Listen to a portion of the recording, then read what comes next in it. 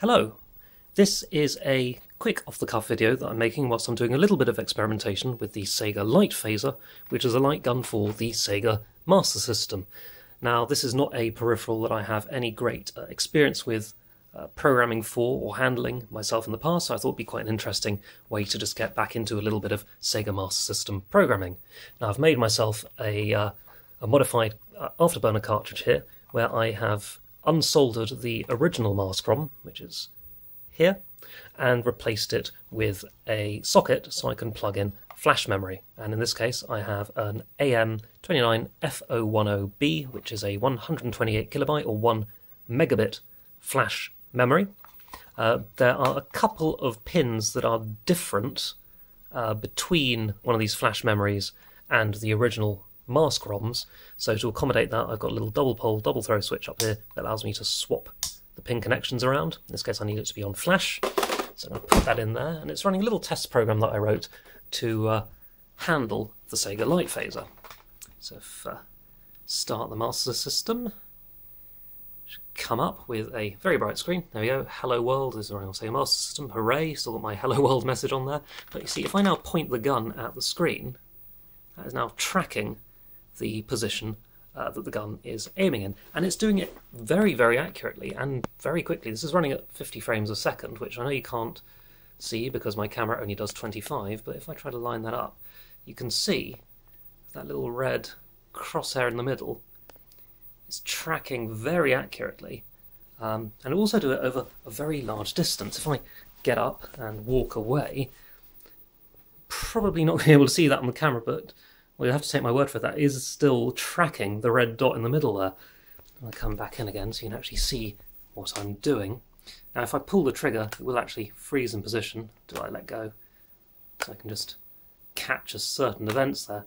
If I freeze it and then zoom in a bit, oops, if my camera is going to let you see that, maybe, you can see that there in the centre is the little red crosshair showing the detected aim position. Okay, sorry about the flicker, that's just natural when it comes to recording a CRT.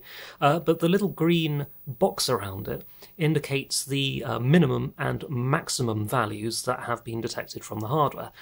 So it's sort of averaging that out, and you can probably see there that the minimum and maximum Y position is very stable, the minimum X position is very stable, but the maximum Y position being detected is very wobbly indeed. So in fact, to handle the horizontal position, rather than you take the average between the, or rather take the halfway point between the minimum and maximum, I assume that the gun is seeing a circular area, and that the width of the detected area is the same as its height. So in fact I just offset from the minimum edge by half of the height of the bounding rectangle for where it's detecting that the gun has aimed.